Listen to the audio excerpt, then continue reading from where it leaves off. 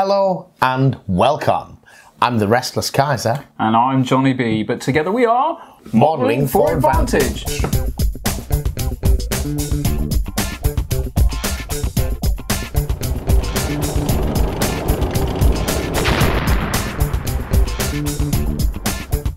Okie dokie, more toys from Pete Simonovich.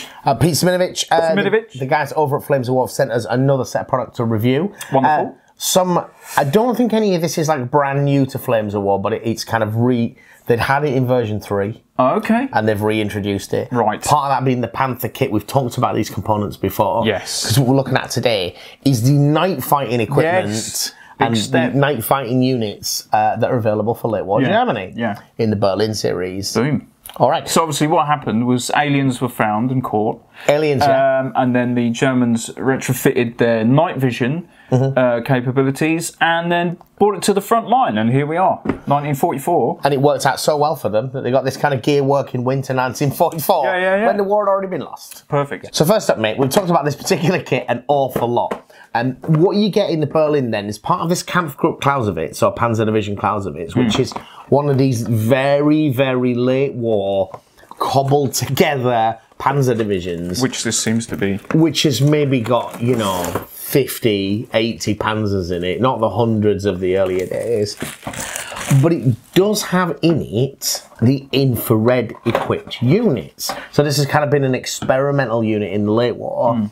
But obviously, dying days of the embers of the Reich, they get thrown in the main line. So you get, in Panzer Division Clausewitz, in the Berlin book, you get this Panther infrared company. Right. So why has night fighting become a thing all of a sudden? Well, night fighting's never... It's not like it's not become a thing. Yeah. I think... So what you've got Germany desperately searching for in the late war is some kind of force leveler. Some kind of force multiplier. Advantage. Yeah. So you have this Wunderwaffe program, that leads to the V2 rockets. But also all kinds of crazy science projects. Madness, UFOs and all that kind of stuff. They were doing lots and lots of experimentation in the hope that something amazing was going to come out of it. Tip the scales. But night fighting is something that people have been known. It's like Ruse 101. Surprise is the ultimate game changer in battle. And when is the best time to surprise someone? When they're asleep. Yeah. Some or all of them are asleep. The problem with fighting at night is you can't see either. No. During the First War, what's quite interesting is the Germans developed this kind of infrared technology, and everybody's kind of having a look at it, but they haven't taken it to the battlefield in the same extent. But Britain and other countries had quite serious night fighting doctrines as well. They knew if you could get good at fighting at night, it would be good. And this is a rollover from World War I, right? Because they were doing night actions then.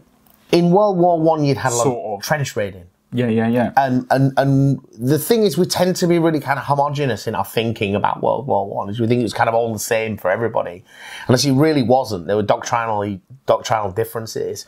One of the reasons the casualty rates in the Western Allies, Britain and France in particular, are so high is because we're on the offensive. Right. And in terms of night patrolling, it's not that the Germans didn't do night patrolling, but they didn't do it on anything like the same scale that we did.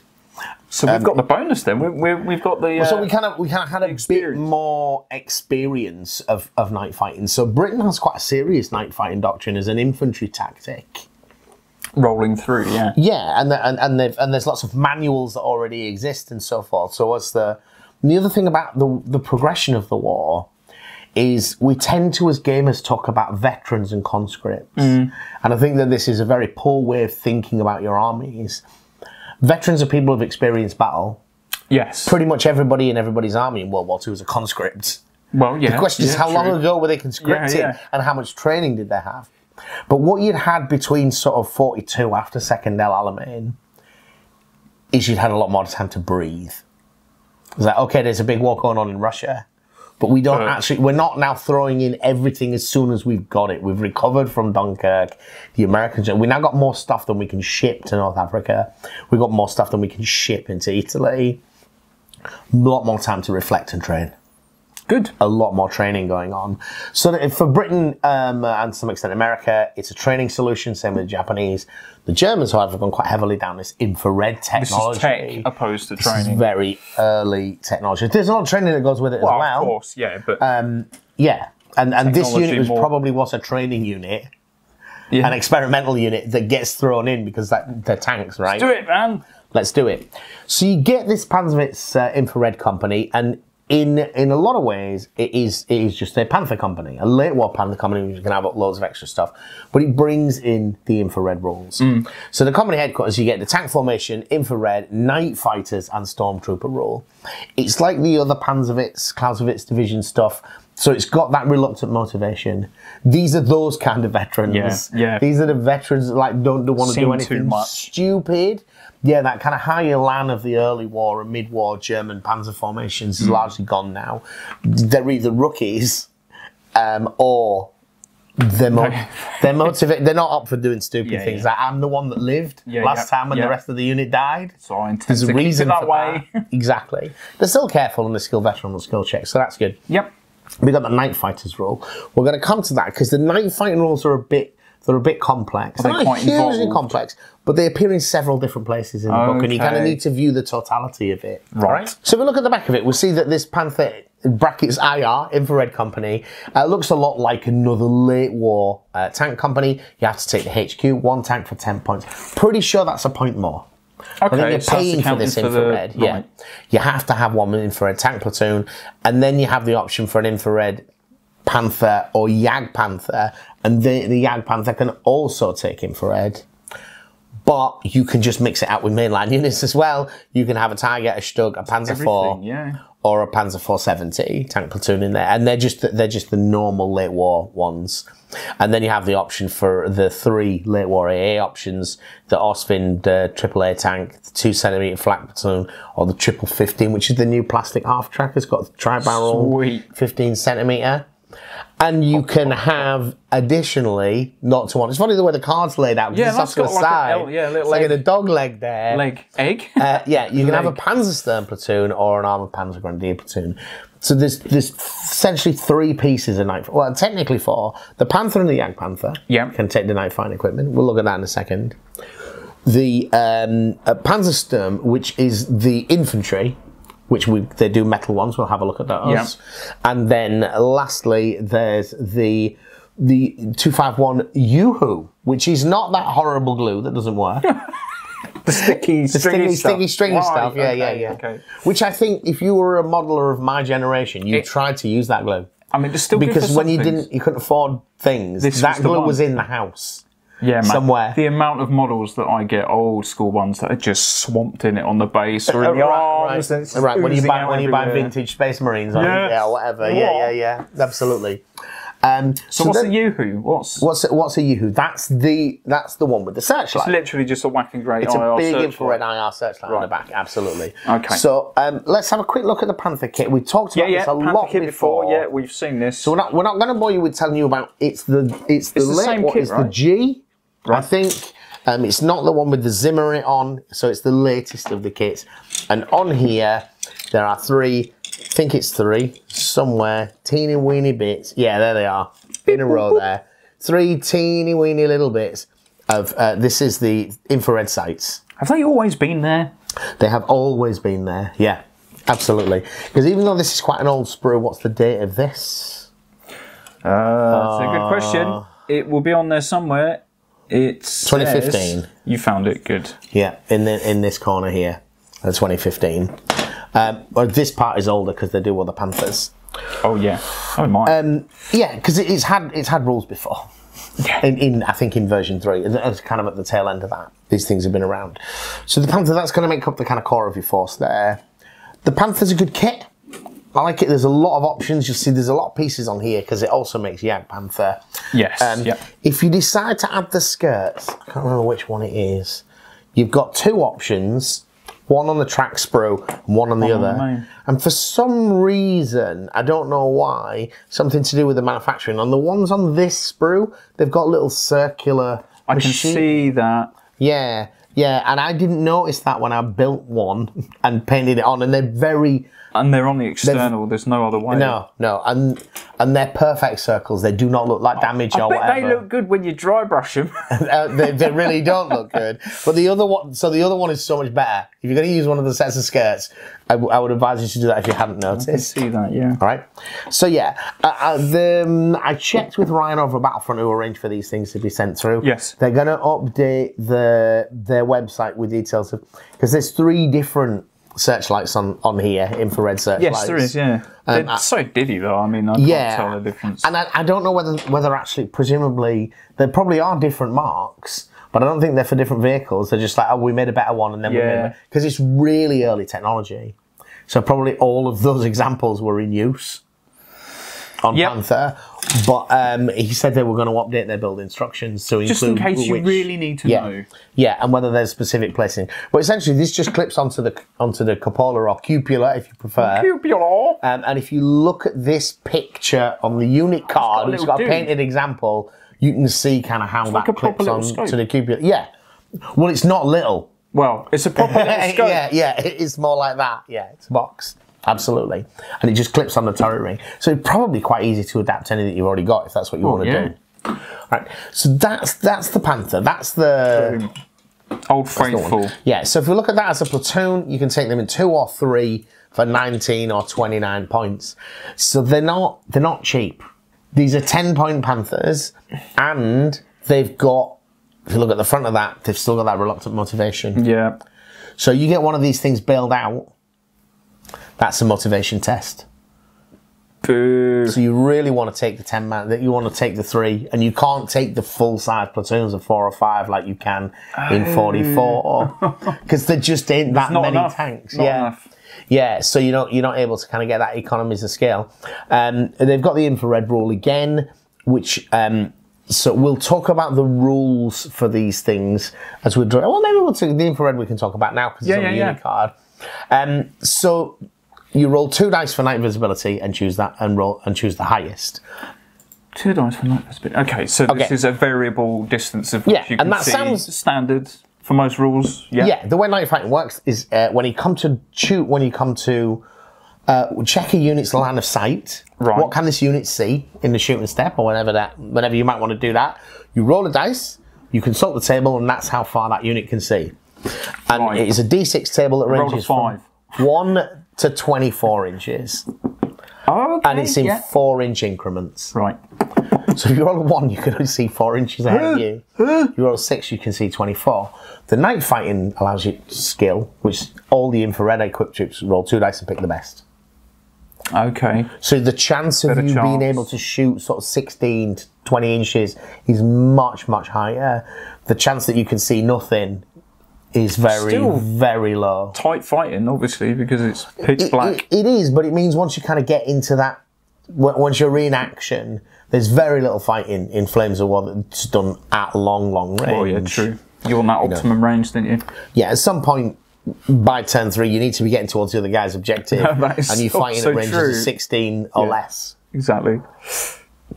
But your night fighting equipment, so your chance that you can see 16 plus is so much higher, and you're very unlikely to get that time where you just boned. Yeah. Yeah. So that's how that being the infrared equipment works. And now, when we talk about the scenario rules, you see when you do and when you don't night fight. Yeah. So that's the straightforward one. That's the kit. A lot of people have seen this and been thinking, what is this on the sprue? Yeah. What is random that? Little bits. That's how that works.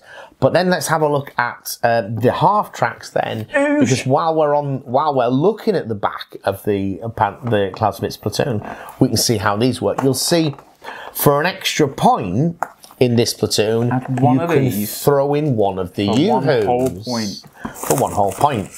When you're already paying 29 points for 3 of them, and you should take the 3, you definitely should. With that motivation. With that poor motivation, you take the 3, spend the extra point, it's neither here nor there. Now this is a combination kit. All the materials. Old school. You get resin, metal, and plastic. So you've got plastic dudes, naturally. Right. So first up, you get two 5.1s. Yeah? You get 2 plastic 251s, which is great. You can see it's been cut so that they can get it in the little box. And actually, this hasn't been cut. This has been snap. Somebody strong did this one. Yeah. So you'll have seen these before. Is this the ones with the straight back? Yeah. So this is the D. This is the late one, I think. The very late one, which is right. It's not the C.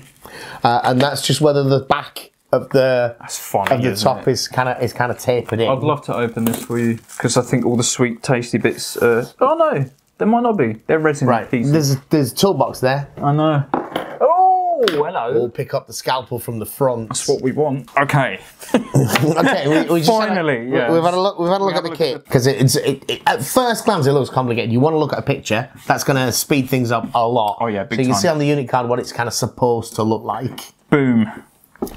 Yeah. So I don't think you slot this in at the end. I think you build this as while you're building the 251. Yes, this central resin component. Yeah. Once you slot this in, and it's interesting because there's even a little tongue in there to hold it in the right place. Once you've got that slotted and glued in place, you're kind of most of the way there. All right. So that then. From there, you attach your massive ridiculous searchlight. Yeah, and then you're gonna assemble the rest of that. Proper future tech, man. Proper future tech. So we've got a couple of seated crew guys. Nice. To sit in there, and then we've got there's a strange. These kind of pieces sit on the side. These little metal pieces sit on the side of the 251. So you know how it kind of tapers in. Yeah, I bet they regretted that design choice at this point. So, well, I think what that is that's like almost like running boards. Must be platforms for people to stand on to operate the searchlight. Thing's massive. How to put bits of equipment on. Look at it. It is huge. And then there's some other little bits of kind of thermal imaging equipment that kind of slot on the front and other places in the vehicle. Yeah. Which again, if you get on their website, put on the product code. I'm pretty sure that Ryan said he was going to check that they were all up to date and people knew. You know, you can find these bits, but it's not as complicated as it first appears when you get this kind of bag of components. Yeah, once you actually look at it. yeah, and it's not so bad. No, not so bad at all. So obviously it's resin, metal, plastic. You're going to need super glue and so forth. Yeah, predominantly you do get plastic crew. They provide you the standard plastic 2 of the standard plastic crew screws as well, which you probably can't fit in there when you've got this equipment. So it's a nice inclusion. So just doing a quick check there. It does almost fit through the hole. If you're really keen on multi-use models, oh really? You might get away with it. I don't think you should. That's gonna scratch it right up. Yeah, and it doesn't quite. You almost have to kind of tuck it on there, but you can get it through. I just think you're gonna end up super gluing these bits and painting them and so forth. I think they're going to snap off and so forth. I personally wouldn't, but I understand. It's not like, for example, the American one with the mortar in, it just drops in. Slot. Yeah. It literally just drops in. This almost drops in, but it's carrying a lot more weight of metal and super glue on top of it. I wouldn't do that. High risk of balking the model. Yeah, completely. Especially if you're going to have like crew figures attached and so forth. I'm not saying you can't do it, and I'm not saying you can. The inclusion of the complete plastic spanning sprue frame has thrown me because I don't see where you'd fit these in there. But if you got this kit and decided just have them all over the place, and you did that. You did manage to get them separate. They have provided. I just think it's good that I think it's nice that they've included it because it's not essential in any way. Exactly. It's not required for the operation of this vehicle. Now, like a lot of their new German stuff, they haven't put a unit card in there. Is that right? There's no unit card in here. So I got a copy from the Berlin rulebook of how these work because these are interesting. The way that this works, really. So on one level, with that infrared equipment is giving you that much better night fighting option. You roll 2 dice, pick the best one. Yeah. I think most of all, you're protecting yourself from disaster. What with the IR stuff from like the chance you roll a 1. Yeah. That's from 1 in 6 to 1 in 36. That kind of stuff. I like those odds. Yep. You like those odds, right? But the way this works is quite different. See, this is active group buff. So if you see the 251, it's got tank unit independent which means it can kind of mooch around on its own, and infrared. But it's also got the IR searchlight Boom. rule. New rules. Incoming. Right? It's got the kind of rules that self-propelled guns have, so its motivation, its counterattack is terrible, its assault is terrible. It's still kind of full, but it's only got 1 point of armor because it's still just a hard track with some pretty fragile equipment in it. It does have some machine guns on it, apparently. I'm not sure that they did. UMGs, yeah, but it's a game, innit? It's a game, machine gun and everything, right? Yeah. But that's not what you're taking it for. What you're taking it for, so just bring up... So you can light up the enemy. It's these other rules. It's not the infrared rule, which all of those infrared units. It's the IR searchlight rule. Boom. So instead of shooting, just reading this off the monitor here, instead of shooting, illuminate target in line of sight within 32 inches. Set. No rolling. 32 inches. No rolling. Boom. All units with infrared may shoot that target without rolling for night visibility. That's just filth. So you pick a target at night and say everybody with IR equipment can shoot that. And 32 inches on a 6x4 board is pretty generous. Yeah, yeah. And... point and click adventures. Now, also, this is just a 1 point unit upgrade. Yep. And you can use the mistaken target rule with it. If you had these things as like an independent unit, the enemy would make an absolute gun for them. Yes. If this was like a pair of these as a 2 point unit in the middle of the table, it's like, kill them first. Yep. If you can see them.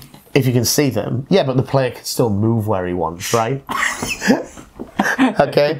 So he can make a beeline for them. But then he's got to kill the other Panthers. Yeah, yeah. Yeah? So... there it's you go. Interesting. But you still have the option to leave it behind as well. Why would you if you're running IR in a night fight? Surely you want it. On the board anyway. Not assaulting, no. Especially with the range bands that you've got there, yeah. I see what you mean. You mean leave it behind as in don't run it up the board. Not leave it behind as in leave it in the case. Right. No, not leave it in the case. Idiot. Leave it on a hill while you move forwards or whatever. Yeah. Situationally. But lastly, it's another pip of morale. For those really fragile Panther units. To add to the Panthers. An extra model. It's an extra model in the unit. I think that's how that works. I guess so. It doesn't say that it doesn't. There does say that there is a special Yoo-hoo rule, but that Yoo-hoo rule is to say when it comes to daylight, these things are sent off the table. All right, yeah, so they immediately... Which I'm guessing that's like part that. of the rules then, for daylight to come. Yeah, so when you look at the scenarios, you'll see that day will break. Right. Or day will end if you're doing a dusk or a dawn raid, right? It's not like when you're playing it in the actual time of day. Like, oh, mate. Yeah, they've got to go now. No. I like rules like that because one of the things that's never reflected in a war game, the points of a war games model are always about how effective they are in a game. Yeah. But they have little to do with how much they actually cost to manufacture to the protagonists. So this is very, very, very, very expensive equipment.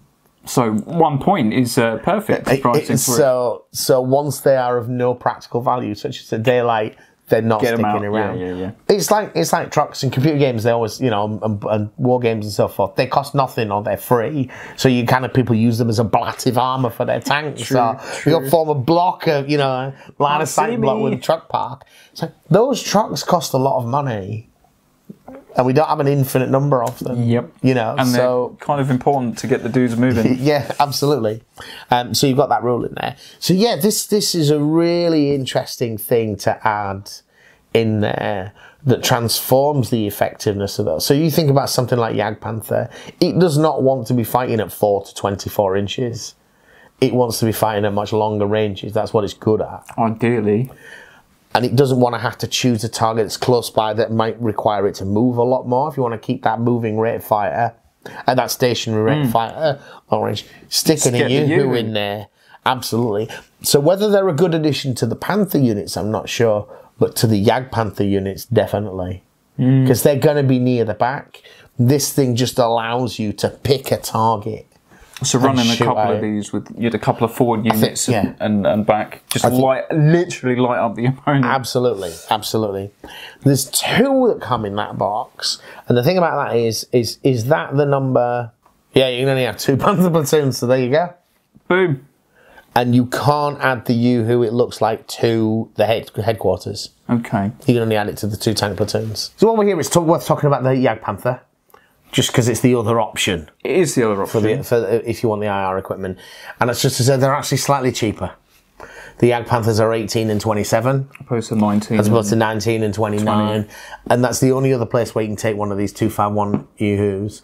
I think if you're taking this formation you're intended to find out, I think you'd be stark raving mad not to take the 2 IR platoons. Because it's the maximum you can have. Yeah. Why are you taking this formation if you're not doing it? Which means you're going to use your 2 Yoo-Hoos.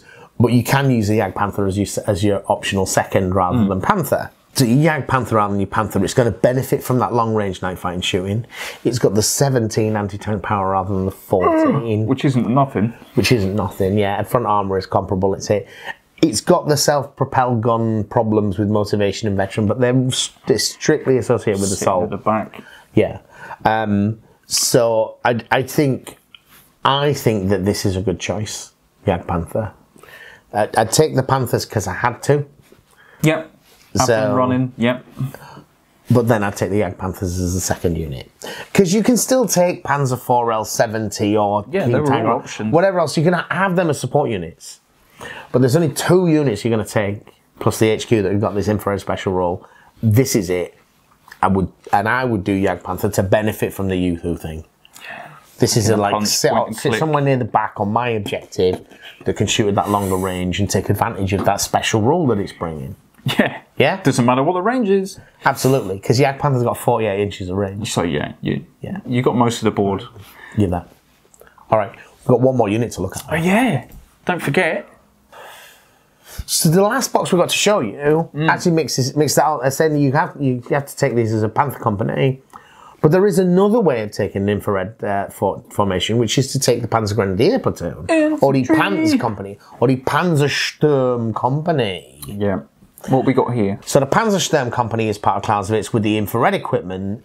If you want to buy these models, Panzersturm is going to take you to different places. What's the exact product code on there, John? On the other side of the sticker. On the front there? GE848. 848. These are the night fighting Panzersturm with the, I think it's called Vampire. Yes, the Vampire. The Vampire equipment.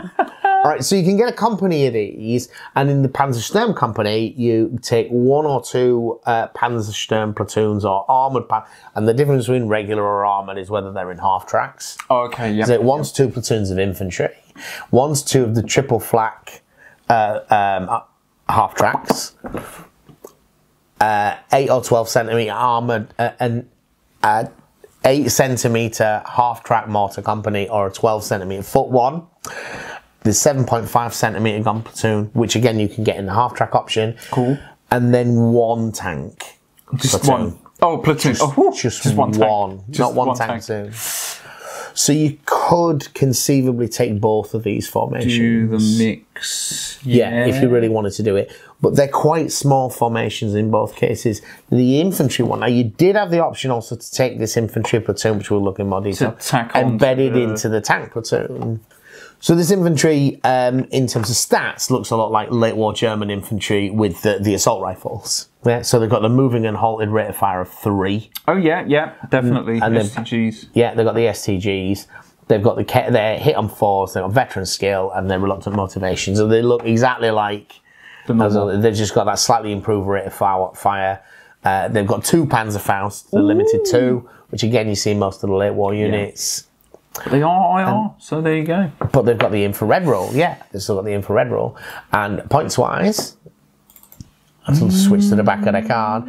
Sorry, we normally don't have the computer because we realise it's distracting. I need all of this information. It's important. We're not looking. If we're not looking at you, it's not that we don't love you. Sorry. So you get the option to take these as a 5 or a 7 stand team. Okay. And you can take them on foot or mounted. So it's 7 for the basic 5 and 10 for the 7s. But if you add half tracks, you get 3 or 4 half tracks for a couple more points. Okay. For a total, the biggest unit size though is 7 bases with 4 half tracks. And the thing about infantry, the German infantry in general tends to be small, high-performing bases. Normally, you get less bases than the other guys get, but you usually get a lot more firepower, which is presumably about the MG42, and these continue that trend. Under artillery bombardment, 7 bases is not enough. You'll run out before the end of the game. Well, I think you're talking from experience there, aren't you? I am, yeah, the more artillery you do. You also have the option to add, within the Panzer, I presume, one of the U-Hoos. Boom! Yeah. So, which was one of the things I wanted to check. So it's got the infrared rule, it's got the limited, which is for the Panzerfaust. They can take two bases can be considered Panzer, take two shots at a turn, not ever. The reason they need the pinned rate of fire is they don't have a lower moving rate of fire. That's how they've simulated the assault rifle. Okay. Yeah. So they uniquely have this rule. Well, not uniquely. To 1 when pinned down. Yeah. Okay. To reflect that pin has an effect on people with assault rifles. Yeah. Whereas moving doesn't. It's got the slow firing rule, interestingly, which again is simulating the assault rifle. So you get more shots when you're moving, but they're less accurate. Yeah. And they've got the Stormtrooper rule, like all the Germans do. So the infantry is an interesting option. Would you take it as its separate platoon, or as a separate doofer? Well, it's not its own formation, is it? It's a platoon tacked on. Well, no, you can take it as you can have an infantry company. Boom. So what I would say the problem with them as night fighting troops is they're terrible at assaults. Which is kind of what you need to do, right? And the whole point about night fighting is to be able to get in close. Jump on them. Yeah, because compared to other troops, I'm like, okay, these guys roll 2 dice. But they've got assault rifles, they're going to fight at an 8-inch range. If you're shooting at somebody 8 inches away, he can assault you next turn if you didn't kill him. Yep. And you're rubbish at assaults with these guys. Right. So you can see the enemy because you've got better equipment. Yeah. You can shoot a fair few rounds because you've got pretty fast firing guns, but you cannot take that position because you're not going to push So for the forward. infantry, I don't know What are they worth? Are they just sitting on your home base? So I'd probably want regular riflemen to sit at my home base. I'm not saying situationally, but if I was wanting to do a night fighting, night fighting is not something that the defender decides. It's attacking. The attacking unit decides that they're going to fight at night. And if I'm going to do that, I want good assault infantry. And these are that late war German infantry. Although they've got great weapons. I'm not doing that. they've got weaker motivation. Yeah, for sure. And they don't have big units, which again are very good in the assault. So where do they sit? I don't think that the infantry is so good. I think an infantry platoon running with the tanks? Tacked in with the tanks is a good idea. I think getting these to work as a kind of going into it with like, okay, I'm gonna do night fight. I'm gonna do night attacks with my German infantry. Yeah. I don't think they're gonna do very well.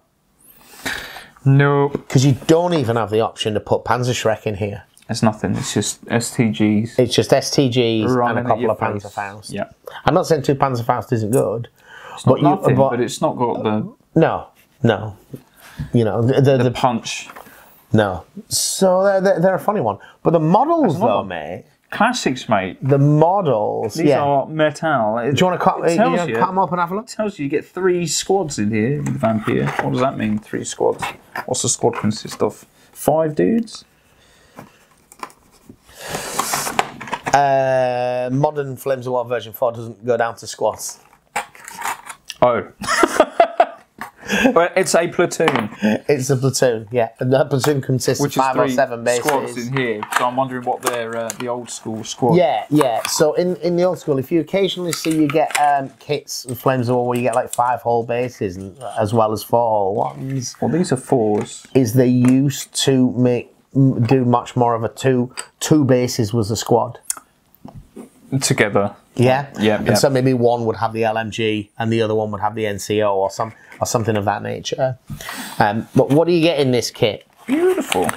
We're going to show you some pictures from their website. Yay! Because obviously, so we got asked to do a number of videos to support their release, and this was one that I'd thought about, but I did want, and we weren't exactly. It's not like something we already had, and this stuff came through relatively recently, so we've not had chance. Oh, well, you can see John is opening the pack Literally. now. They've got lovely pictures of how you paint this up. The thing that I would say to be mindful of when you look at their website is that I think the term Panzersturm appears more than once. So you want this product called G848. I've murdered it now. Which is the night fighting one. and they're quite noticeable because you can see these thermal sights that they have on them are quite large. Yeah.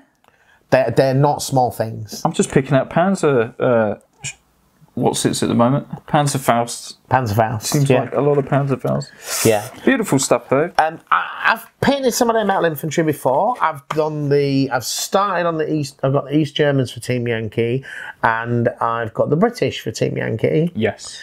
And I like them. I like their metal infantry. I think they have nice sculpts. What I would say to anyone about these guys, bit of cleanup. There's a little bit of cleanup, but they're no more so than you're used to with metal miniatures. There's not an uncommon amount of cleanup. Yep. The sculpts are clean, and for 15mm range, there's a surprising number of poses. Yeah, got nearly dudes, runny dudes. And then you got that great thing about Flames of War, the way that they give you these bases and the holes are arranged differently. Yes, between the wide variety of poses. Two bases rarely look identical. You never have that feeling that those bases are all identical. Yeah, they're moving. You know, they'll look nice and dynamic when they're up against one another. So yeah, clean up with these. Actually, my experience of the metal miniatures, there's more cleanup to do with the base than there is with anything else. Just getting it to sit in the puddle. Because you've got to make that flush in order to fit in there. They'll fit in reasonably well to stand up, but some of them will be a bit below and a bit above. You know, the way they're kind of pudding. Yes, nature of the beast. And the thing with that is, I found, don't try and do that with a knife. You want to do that, you want to get a sanding block. So that does help. Do that quite quickly, because you do need to leave the puddles in and have some undulating terrain underneath your fellows. Yeah, but some of you guys will be because it's often a line under the base, isn't it? True. As a painting solution with these, though, I can tell you 100% I am not painting these. In the late war, they will have either a little camo they've got the smock, a lot of them. Some of them have got great coats. Boo. Now, what you need to know about the smock is it's reversible. And although it's got the splinter camouflage on one side... What's on the other side? It's white on the other side, mate. Do them winter. This dude's proper running. Fully reversible. For it. Yeah, I can confirm they are quite dynamic. I think I'll be adding these to my late war German winter force. Do it, might as well. Because the painting will be a great deal less effort than split. I've not done splinter camouflage in 15mm. You've not painted 15mm camo? I don't really. Not on infantry. No. Jeeves. No. Oh, sorry. Yeah. No. A resident camo on tanks. Yeah. So there's a few things about the night fighting rules in general. Then I'm not going to go into it in great detail because if you're going to do it, you're going to do it. Yeah. But night fighting is an option if your command card will have on it night fighting, and that gives you the option in certain scenario situations to choose to fight at night. Okay. Once you do that, it puts a whole bunch of limitations on both players, right, or the first 3 turns, or whatever, because you roll up for whether you're fighting in dusk, dawn, or darkness. That's on a table. Now, if you're a tournament player and you want to get somebody with a gotcha, night fighting is a really good idea because it's going to impact the other player's ability to play. Yes. Yeah, and as much adding as restrictions, it also puts restrictions on you, but you've come prepared for them. Yep.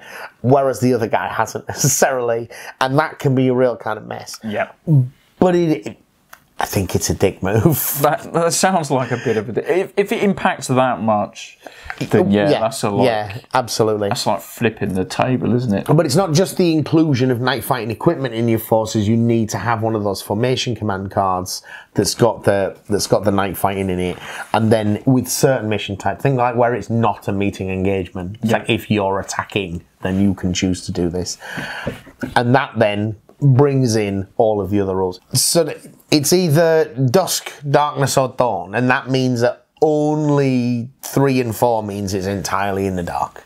Right, that's quite a regularly rolled number, I think. 3 and 4. Yeah. I think when you roll 1d6, it's exactly as likely that you get any result. True, I know, but 3 and 4, that's the one. Right, okay. So it's night all the time. Only on a result of a 3 or 4 when you do it is in night all the time. All game. There is a night attack scenario in here, and there is the night fighting rules page. It's 3 pages between 107 and 109.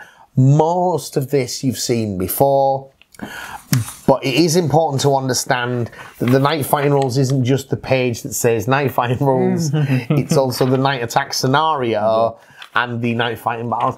The rules are kind of, and then some of the rules are on the card. Oh. Like how the IR works and so forth. True. Yeah. But Fighting Tonight is going to play some serious limitations.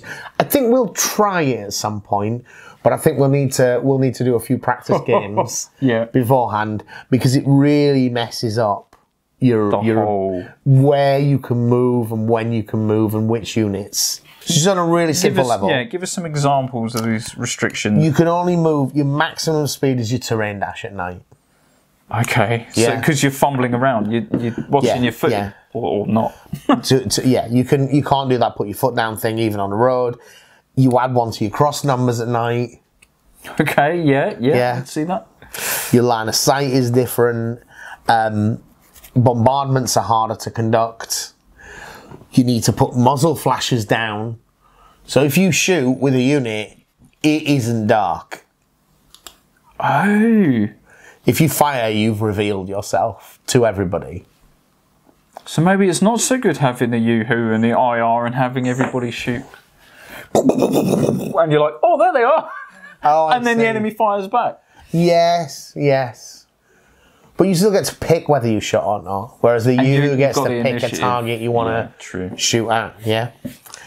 Bombardments are harder at night. All of those kind of things. Yeah. Beautiful. So that was a look at those. Oh, you've nearly finished landing them up there. I am playing soldiers. Just playing with them. Do you get exactly the number of models that fit on the bases? Yeah, and they're definitely on their website. It tells you exactly which models to put on which base. Oh, really? Yeah. So because it's got the correct number of. When you buy one of their platoon packs or whatever, it's got the right number of LMGs, the right number of Panzerfausts, etc. Yeah. And they are quite nice models when they're put together. They look all right. They're a lot more dynamic than the plastic ones. But the thing about like the different materials is they've got different options about in what ways they can be dynamic. True. Yeah. The plastic really it can be very dynamic as long as it's in the one plane. Whereas with the metals, undercuts are the problem. They can't reach out very far.